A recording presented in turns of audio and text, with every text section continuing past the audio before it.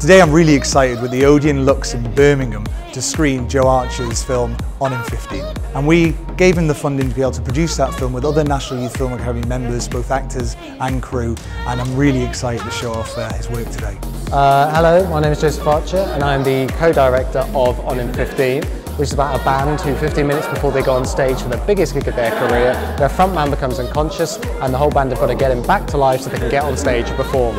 My name is Christopher Mulvin. I play Martin, who is the manager, stressed out manager for the the band Worth the Shots in On in 15. It was challenging, but surprisingly we we did really well with it. And then sort of after a while we had little tags on the floor for spacing of awareness as well for the cameraman and also the actors as well, and we were taking them off. We were going, yep, we know exactly where we're going now. I thought the film was amazing. I mean, to do all of that on one take in 15 minutes was absolutely amazing. I thought the writing was really fluid as well, and it was just, it's really refreshing. You don't necessarily see shorts that are brave enough to do a one take for, you know, that subject matter as well, in regards to, you know, it's a band, it's music, there's so many different kind of layers to the story that are being told. I thought it was really amazing.